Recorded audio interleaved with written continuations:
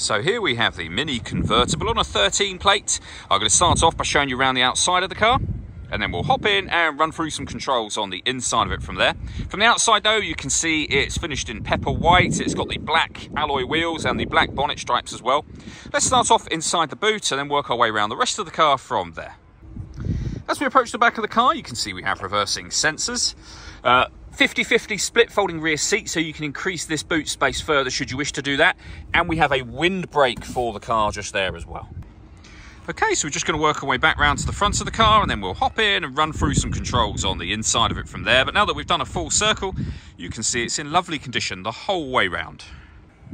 Just briefly before we climb in, I think it's well worth seeing the interior from this exterior point of view. There's plenty to run through on the dashboard, so let's hop in and we'll do that right now.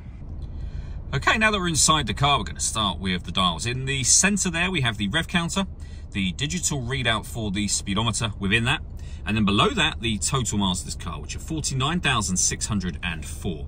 You can change information displayed in that section by pressing a button on the end of the left-hand stalk for various bits of trip computer, fuel economy, and car information.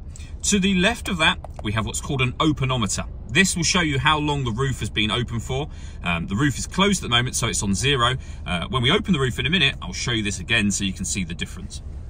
If we back out to the steering wheel, on the left-hand side, we have stereo and phone controls, and over on the right-hand side, we have cruise control for the car.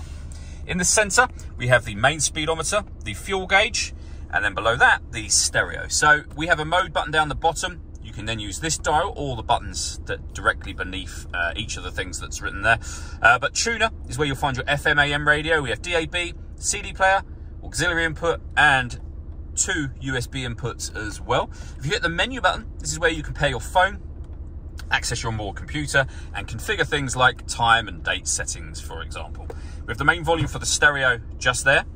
Beneath that, the CD player, and then climate control. So you can adjust the temperature just here, both up and down, of course. You can increase and decrease the fan speed. You can determine where you'd like the air to be distributed once it enters the vehicle. The air conditioning is on at the minute, so that's off. Back on again, or hit auto.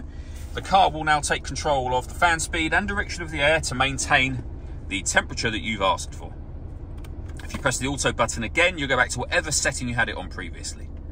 Underneath that, we have a heated driver's seat with 3 different heat settings, invaluable in a convertible, of course, and the same for the passenger seat as well.